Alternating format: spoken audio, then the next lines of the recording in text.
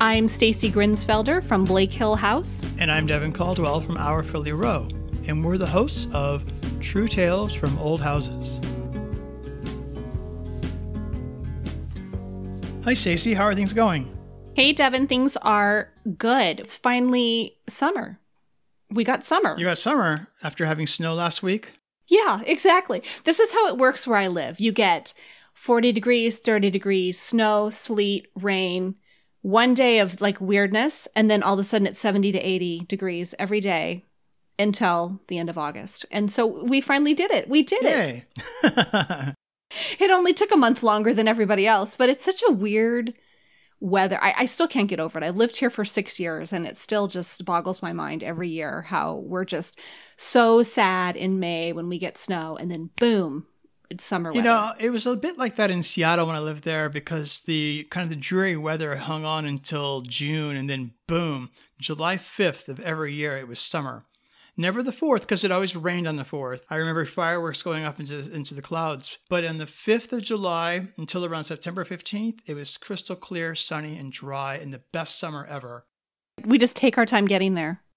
All right, what are you working on at your house? Just real quick. Well, I have a blog post that went up this morning. I bought a little table. I think I talked about it actually right. An episode. Yeah. We did. So there was a little chest of drawers, like three little drawers that I'm going to be doing a restoration project to. So that's going to be on the blog today.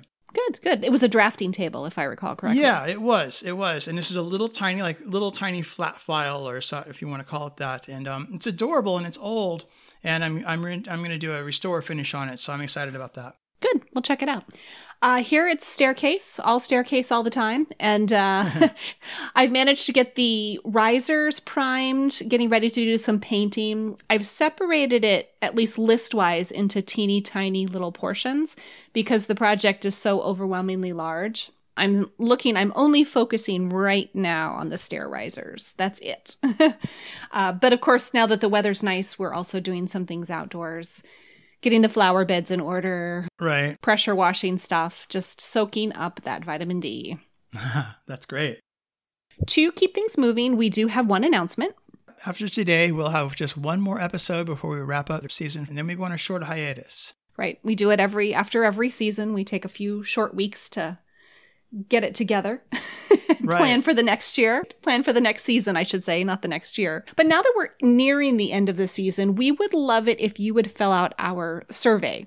Now, the survey is something that I wrote last year, and I think it was really valuable. We got your feedback about what you love about the show and what we could do better. In fact, a lot of our listener questions this season came from that survey, and we were able to create several episodes actually based on your requests. We did. We did some West Coast houses. A lot of people wanted to hear from the West Coast contingent. We heard from Amy Hevelin from Vivacious Victorian. She was widely requested. So yeah, it was kind of fun. We based some of this season around those requests. Now, if you filled it out last year, you are welcome to fill it out again. You can update some of your answers. There's a link to that survey over on the website and also directly on the show notes for today's episode. So, Stacey, it's now time for listener Q&A. We've been sitting on this question for some time. In fact, I don't even remember where it came from. You might, but I'm not sure. I'm pretty sure it was a listener question that we got at the end of last year. Okay. And the question is, if time or money weren't an issue, would you choose to do a whole house renovation at once, a la fixer-upper, or would you continue to live in your home and take your time renovating as you went? Curious about your response here, Mr. Caldwell. Go for it. Well, let me first say to our listeners that Stacy and I don't actually tell each other our answers until we answer the question on the recording time. Yeah. But we can sometimes guess, and I'm thinking she probably can guess. Yeah. I was just going to ask you, do you ever do that? Do you ever think, ooh, I bet I know what Stacy's going to say? Yeah. So I would be of the camp that prefers to live in my house during the renovation and take my time. I think that comes from, well, partly budget. I mean, there is that aspect. But even if budget isn't an issue, I have learned that you need to live in your space for at least a year before you do any real serious changes to it, because all of the grandiose ideas I had when I first got the house and first moved into the house have altered and shifted. They're not completely different, but a lot of things have shifted as I've learned more about the house. I learned how we use the house. And then priorities also, because we've had some priorities that have moved around with changes in, what's going on externally, but also just and how things go about living in the house. How about you? Yeah. That's your whole answer? That pretty much is, yeah. Okay. All right. Well, I might surprise you a little. I don't know. And this could be based on, and this actually shifts from season to season. Like I said, it's summer now. So all I really want to do is just go outside and play in the sunshine. I don't really want to be bothered with any of this work right now. So no, I 100% agree with you about living in a space. Like I can't imagine buying this house and then not living in it and paying a whole crew to renovate it and then moving in, because I think how I see the house, how we live in the house is so different than how I imagine that we would live in it. Exactly. In that respect, I do think that it's good to take it slow, incrementally, see how it works for your house. But where we may differ is that I think I could see myself in a general contractor role, and I could see myself getting a crew to do a lot of this work for me rather than me doing all of this work myself. I don't know. We didn't really address that, I guess, from your side of it. I like to have, actually, you look like you want to say something, so go ahead. Actually, I agree with you. We are seriously considering hiring out some of the project I have been planning to do myself, just because it would just be easier, because things that can be done, that would take me months to do, can be done in a week. There's something to be said for speed and valuing your time as money. But likewise, I am very particular about how the work gets done. So I'm not willing to just take a hands-off approach. Like I'm not willing to change my standards in order to get something done faster. But there is part of me that would just love to hire somebody to come and paint all my ceilings, or, just do these little things that are just driving me nuts. And I honestly wouldn't mind having a window crew. I would be in charge of them, but they could do the things I hate, like taking off paint. I guess it's kind of a hybrid then. Taking it slow, but likewise having a lot more people to help me do the work, because it is draining to always live in a construction zone. It is. 6 years worth of construction. I have kids that are living through all of this entire time. And it's just, I would love to have this feel more like home sometimes. And I don't know that we're always there in that.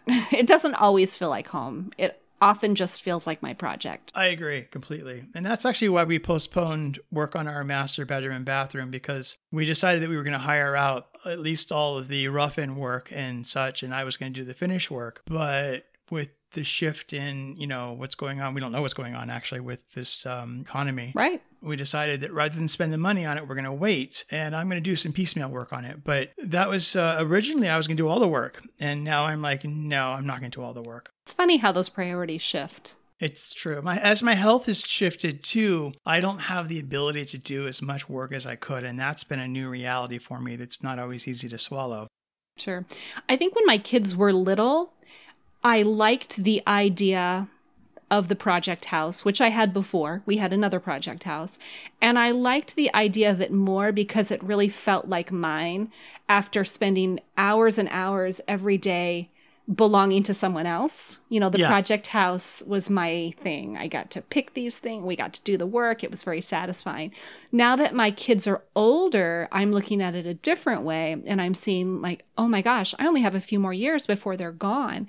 Do I really want all of those years spent with our house torn upside down, where I'm too busy to do things because I have this project house and their lives are just zooming by? I don't know. I've given a much longer answer than you have, and maybe a little bit more philosophical in some ways.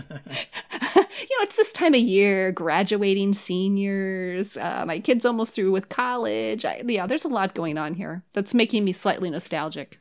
I relate to that. It affects my answer.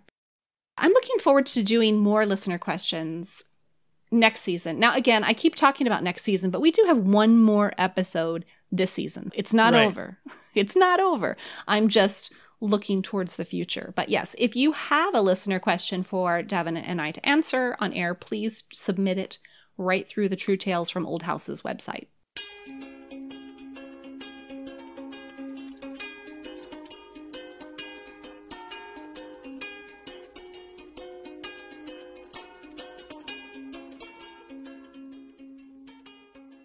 Today's guest is Terry Wullenweber. He is a decorative plaster restorer, and this interview took place on my field trip to New Albany, Indiana, and Louisville, Kentucky, while you were out on medical leave, Devyn. Yeah. And this interview wraps up the field trip series. Before we launch in, let me tell you a little something about Terry. First, he is delightful, truly salt of the earth. And talk about talent. Over on the website, I've already posted the videos and photos that include the decorative plaster restoration that Terry completed at both the Culbertson Mansion and the Emmanuel Baptist Church. I'm going to link to all of that again on the show notes. But what you haven't seen yet is the state of disrepair that church was in before they hired Terry as part of the restoration crew.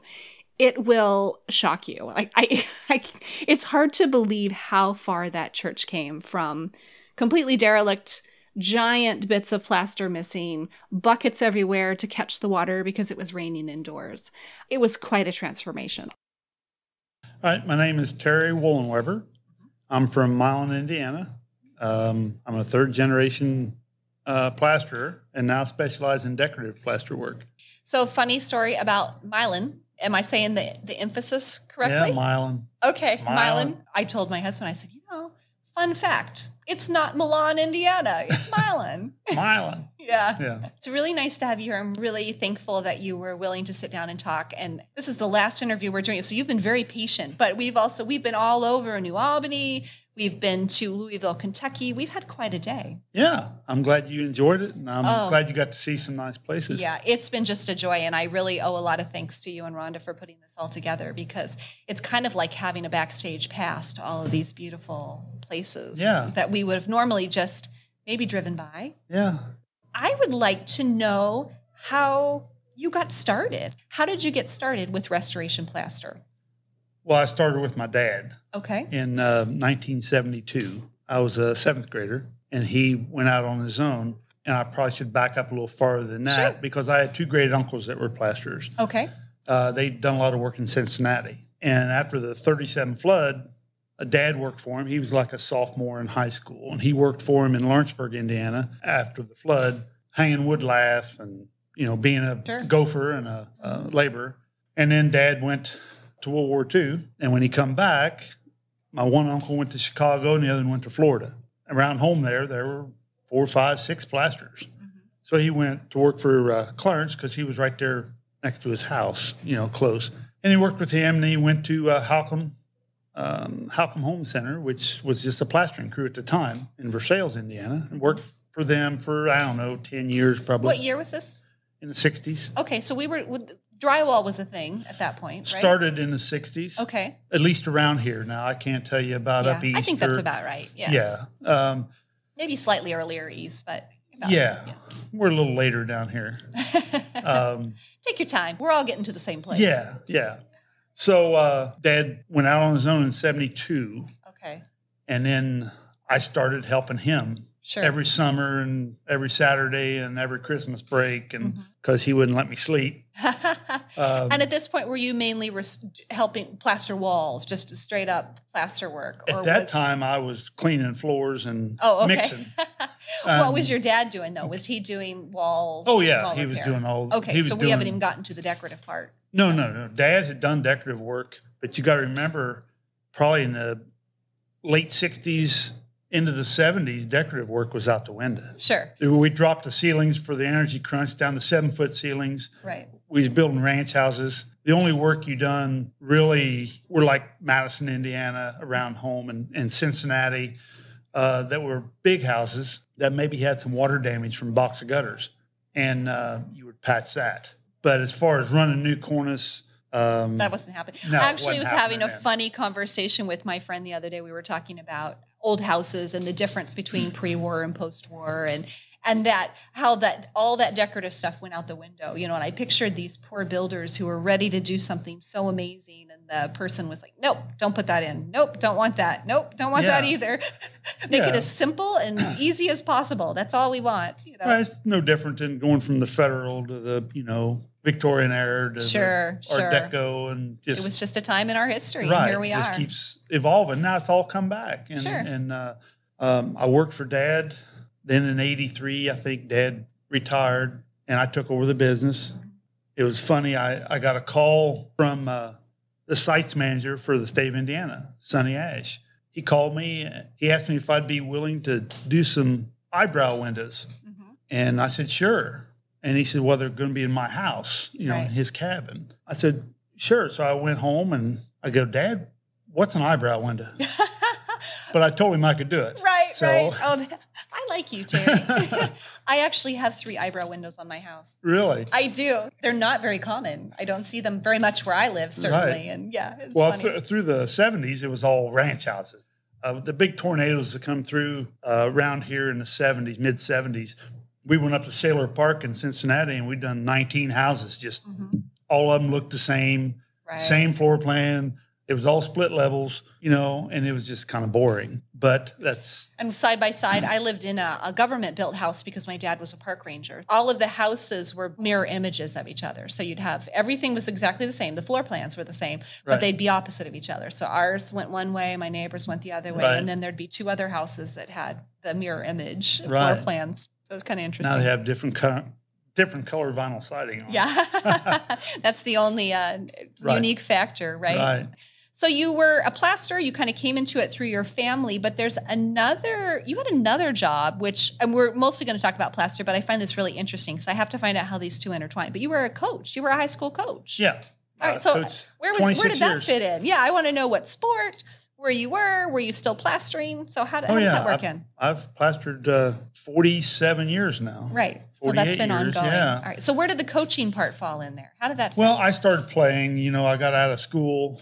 What graduated sport? in 77. Okay. So I was playing softball like everybody, all the guys, and go out and drink a beer afterwards. Sure. And there was a friend of mine got in the JCs. It was an organization. It's kind of like the Elks and the Moose and all that. All right. But it's called the JCs, and they're fundraise for people. Sure. But a service organization. Yeah, they have bowling and they have all kinds of stuff. Sure. So a friend of mine played some club ball at Ball State. So he got together a volleyball. So we started beating the ball around a little bit, and that was a lot of fun because it was more unique around home because no guys played volleyball. Yeah, I was going to say men's volleyball wasn't really a thing. So. Right. Well, in college, big colleges. Sure. And out in California, of course. Yeah, beach volleyball. That was big. It led to one thing and another, and then another friend of mine moved back from the Air Force from Texas where he played a lot of USA ball. And so we started playing that, and the local coach asked me, which I knew her, and she asked me if I wanted to come in and help out. So I did. I was her JV coach for 7 years. For volleyball? For volleyball. And then I took over and was varsity coach for 18 years at my local high school. Yeah. How was your record? Pretty good record? Yeah, we competed. We always made it, won a few sectionals and 3 or 4 conference championships, and we always played somebody that made it to the state tourney. Right. So we played a pretty tight, tough record. That's great. Did your daughter play volleyball all through high school? Yeah, both my daughters played through high school. I coached both of them. And my one daughter played for Hanover College, played 4 years. And that's where we talked earlier. I didn't know there was so many colleges across the country.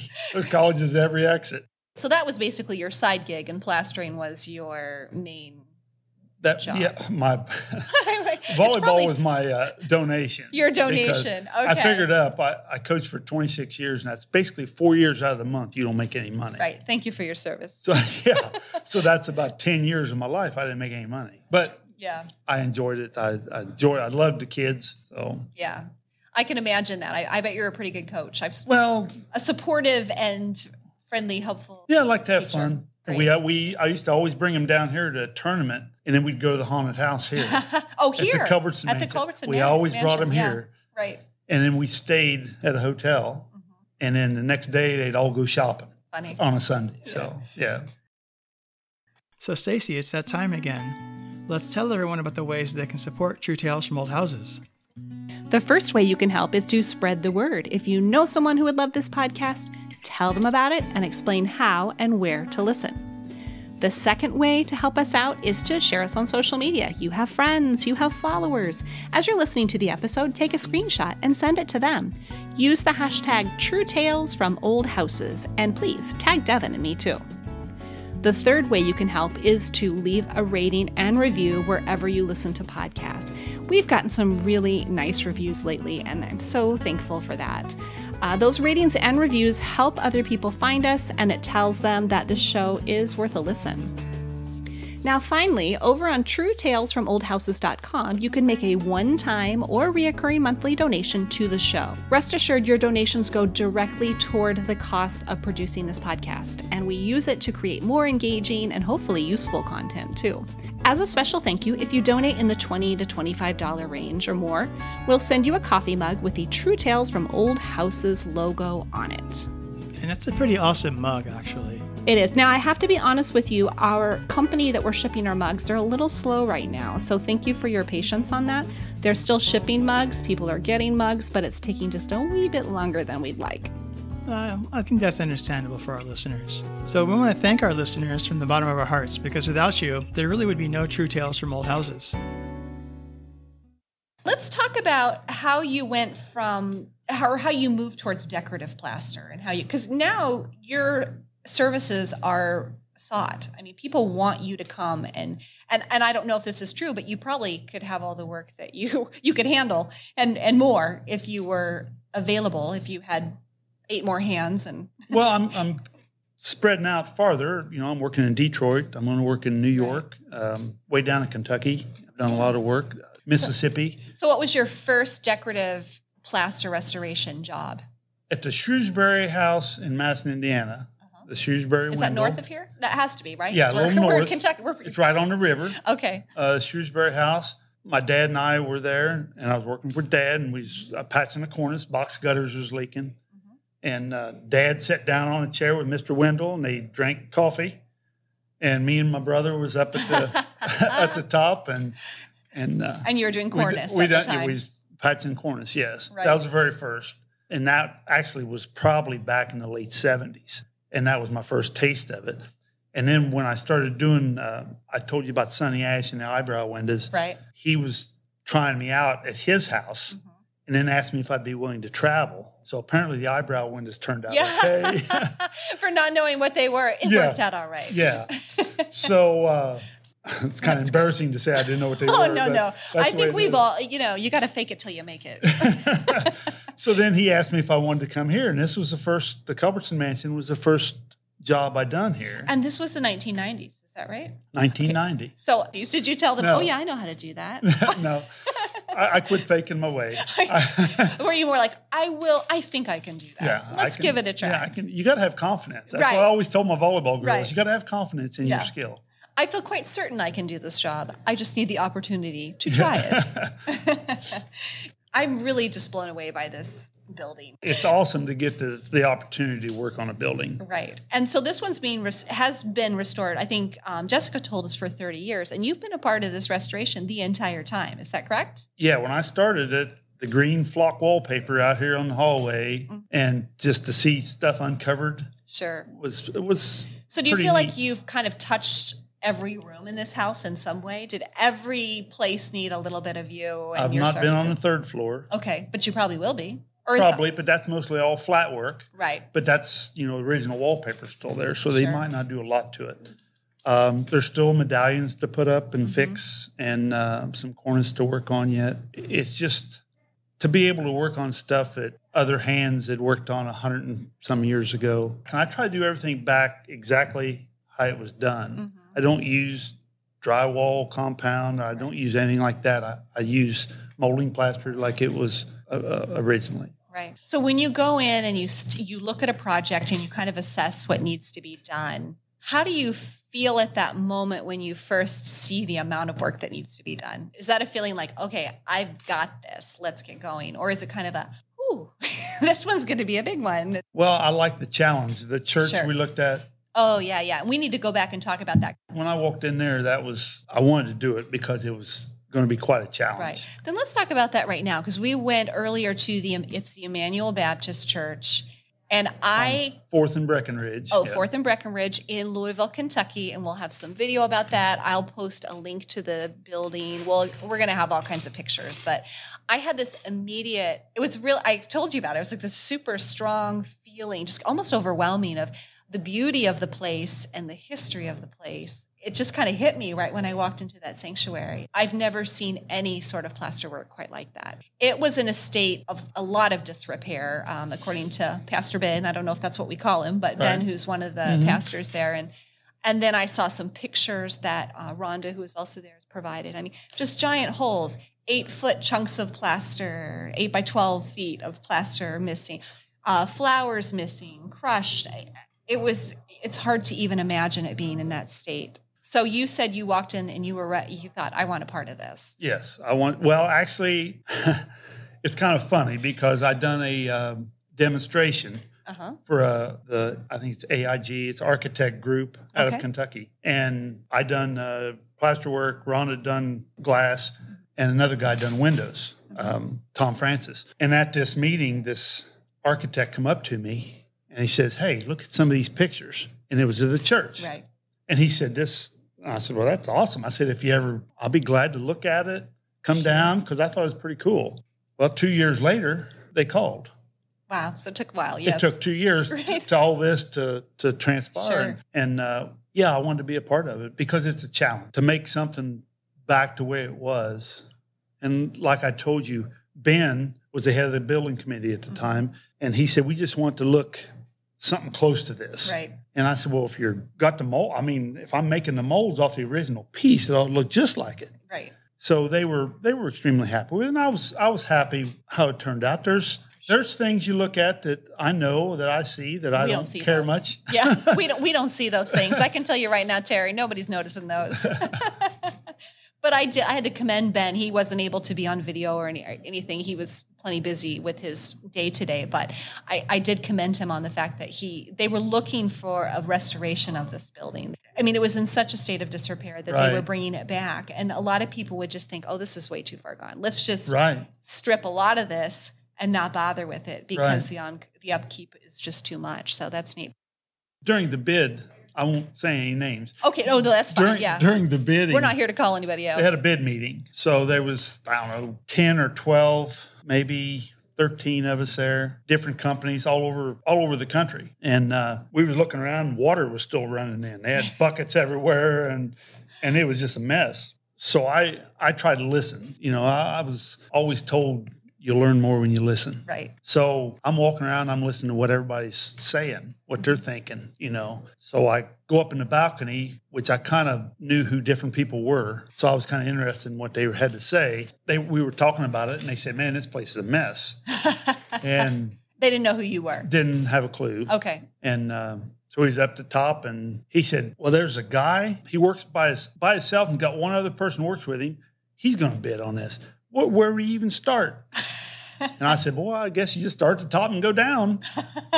And you were that guy. You were that one guy who was going to work from the top down. So that's really funny. So how long did that job take you? A little over a year and a half. Right. And I was down here 7 days a week. So how do you, and this, I don't know, this might be proprietary information, but how do you make a mold? I mean, is it like a silicone mold? And then take the original. Sure. And then I use 2-part rubber, and you pack it in clay if it's a pierced one. And do you ever make parts that just completely fall apart? And you're like, rats, I got to start again. Or you have enough experience now that your projects don't fall apart anymore? Well, if I'm making a piece, I get a good piece that isn't water damaged, because water and plaster just don't mix very well. Right. It just gets real soft and falls apart. So you got to get a good one. And then you got to clean it up, get the paint off of it, fix any leaves that's broke or anything like that. So it's a good, nice, clean mold.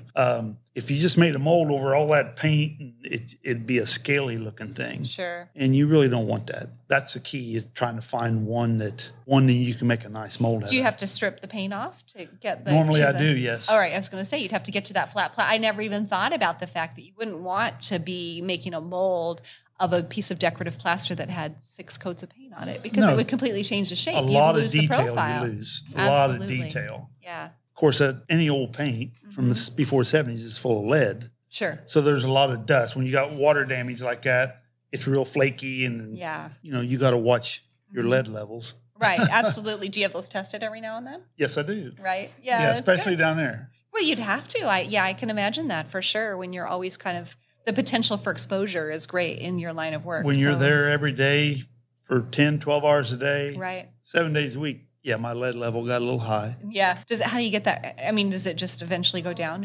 I mean, I know that it's not curable. Do your lead levels go down, or is there something you do? Do you do chelation or no? They go down. If it gets up to 50, supposedly you're supposed to go in and get I think it's chelation. Blood cleansed or something. Right. I'm a plasterer. I'm not a doctor. I just go in and say, stick me and what's my blood, what's my lead Let me level. know. Let me know if you require follow-up about this. Well, I know when Sonny was the head of the state here, if they was in a... Who's Sonny, by the way? Sonny Ash. He was the head of the state historic sites manager. Okay, thank you. For all the construction sites manager for all the sites in Indiana. Yes. And they took a close eye on all his workers all the time. Sure. And if they got so high, they'd pull them off a job for a couple of weeks and until they got tested again. Right. So they had to watch that. Yeah. You know, I work around or with a lot of do-it-yourselfers, which is great. These are people who are willing to take a risk and to work on their, but I think sometimes I get a little worried about them because I'm like, don't forget to put your mask on, wear your gloves, you know, because you don't think about those things when you're not in a day-to-day job of restoration trades, but we're still getting that exposure. So it's so important to take care of ourselves. And so you've worked here on and off in this incredible house since the 1990s. Do you just kind of come and go, like as soon as they start a project? And then as they raise money, they decide what they're going to work on next year. And they get a hold of me. And like the Hill Forest Mansion in Aurora, Indiana, is a small version of something like this. Yes. Decorative plaster is amazing down there, just like this. And they call for grants. They write grants. Okay. And then I give them a bid this year. And it might be next year before I work on it. Okay, so that's how most of it's based on raising money, and many of the jobs I do are like that. Right.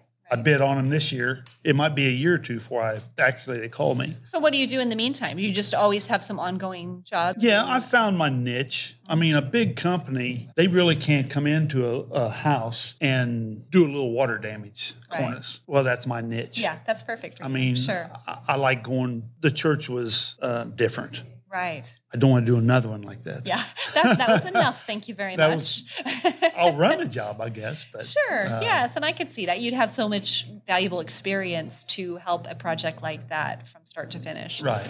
But it is a lot to. It's a big ask. Right. That's a huge project. Right. But you got to, whatever trade you're in, you got to find a niche that everybody doesn't do.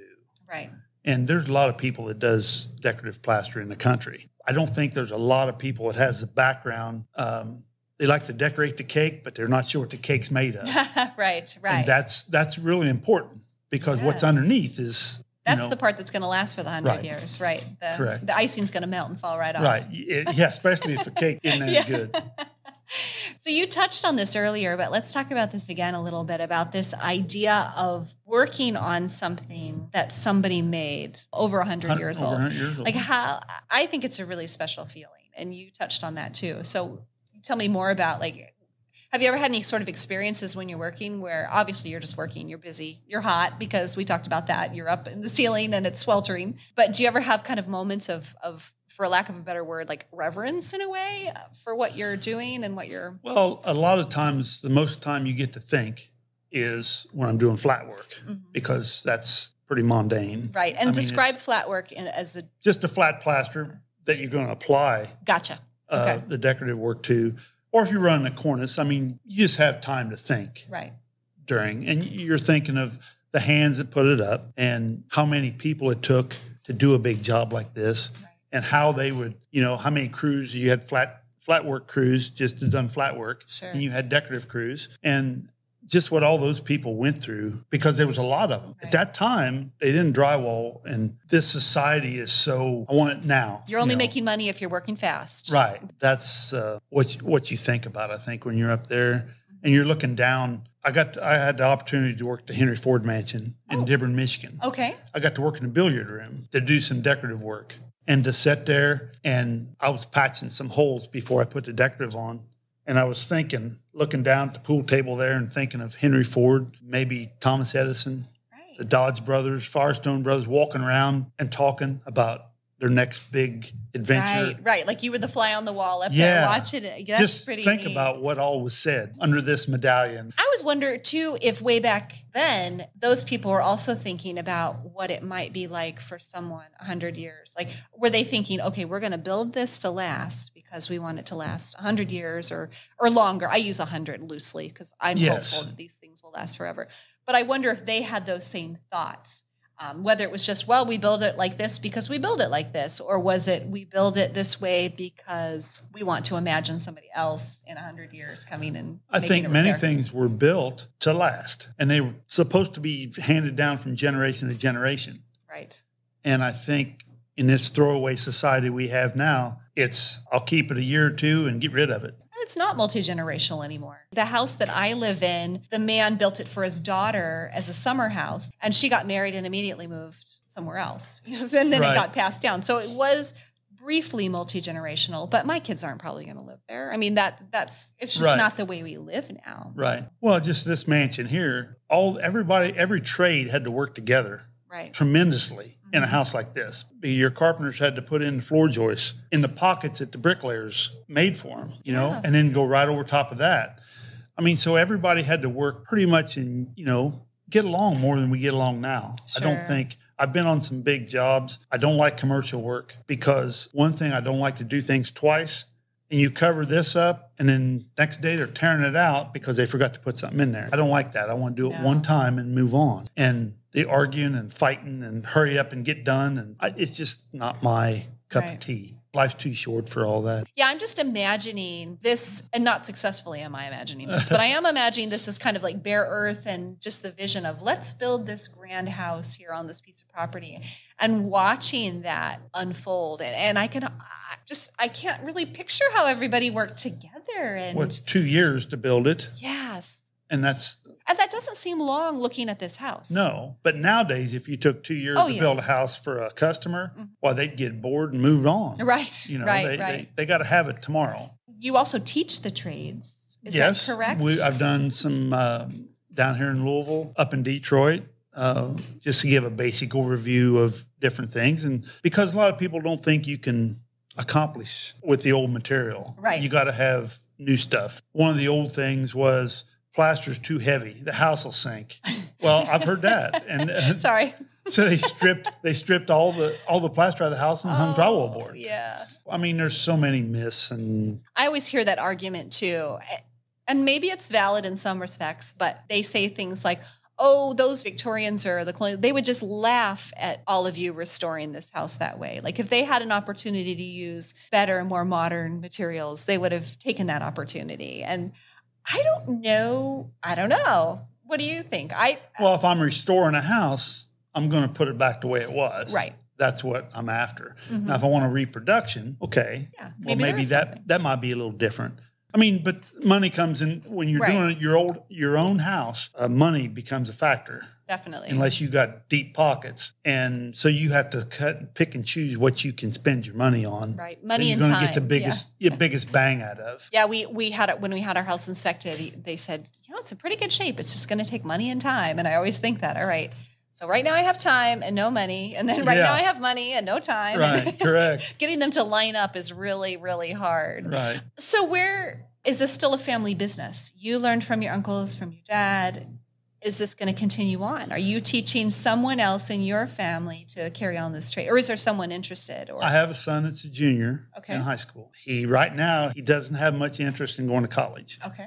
He's got two older sisters. One's in debt. The other one's in debt. And he said, I don't want to start out being $50,000 in debt. He wants to farm some, and I farm some. So I think he'll take a kind of a liking to it a little bit. He's helped me some with molds, and he's helped me some setting up scaffold at church, stuff like that. But he's so busy with soccer and baseball and basketball. Right. He's a high school junior. He's not thinking about it. Yeah, and I totally get that. But in the meantime, you are teaching other young people the preservations trades in order to help them go forth. One of my things I enjoy the most are probably 8th grade kids. They're just going into high school. And since we've taken out almost any kind of shop class or anything like that for them, to get to show them a little bit about it, it's fun. and they get interested about it. And it gives them an idea that there's more things to do. In the Egyptian days, a tradesman was way up here. Sure. And I think we're way down here now. Yeah, I think we devalue it, and I think that's unfair. Do you see things turning? I mean, because right now, I think a lot of people are reevaluating college debt. I've noticed that there does seem to be more interest in the preservation trades, and I'm curious if you have noticed that. It's not just the preservation trades, it's just trades. Trades. You know, whether you're a welder, a plumber, electrician, or HVAC. Yeah, I'm personally trying to get one of my kids to do HVAC. I'm like, that's very lucrative. Do you need a new furnace? Air I'm pretty close. Yeah. I need a plumber too. So maybe that. Yeah. I think the trades have it's made a big swing, a big push for the trades because they found out there's not enough people to do them. Right. And I personally am trying to push for valuing the trades. Well, I appreciate that. Well, you're welcome. It takes us all to do our part to make everything work. Right. What's your favorite project that you've ever worked on? We're probably sitting here. The Culbertson Mansion, Henry Ford Mansion, Fair Lane in Dearborn, Michigan. That was because of who it was. Right. I mean, to get an opportunity to work on something like that. The Hill Forest Mansion in Aurora, Indiana. I mean, it's just because I get to do all the work there and they trust me. Right. I think that's a good feeling, I'm sure. Yeah, they have confidence in me. Well, you must have such a sense of satisfaction. I mean, you must be so proud. You're probably raised not to act proud, but that must be a good feeling inside to know you're a part of this. When you get, the whole scheme of things with the decorative, and I work with a decorative painter, and I work with, the sites manager, and like Jessica's a curator, now she's more than that, but to get to work with all those people, and you treat them right, they'll treat you right. I try to be honest, and I don't try to gouge anybody on prices. It takes the time it takes, and it requires the product it requires. Right. All right. Well, I think I'm going to put a lot of these links and things of all the places that we visited on this incredible trip to Louisville, Kentucky, and New Albany, Indiana.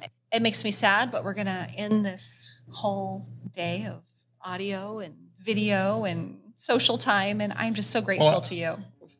Thank you for coming all the way down here, and I hope you guys had a great time. Oh, did we ever? And get a little bit of hospitality down here in the Midwest. Absolutely. Yeah, this was our first field trip. I've been wanting to do this for a very long time, and it's been well worth the trip, and I don't think we could have picked better people to visit as our first field trip episode. Great. I appreciate that. Thank you so much for having us. Thank you for coming down. Oh, so much fun. We want to thank you for listening to today's episode of True Tales from Old Houses. You can find out more about everything we talked about today. The show notes and transcripts are available at truetalesfromoldhouses.com. Until next time. Bye for now.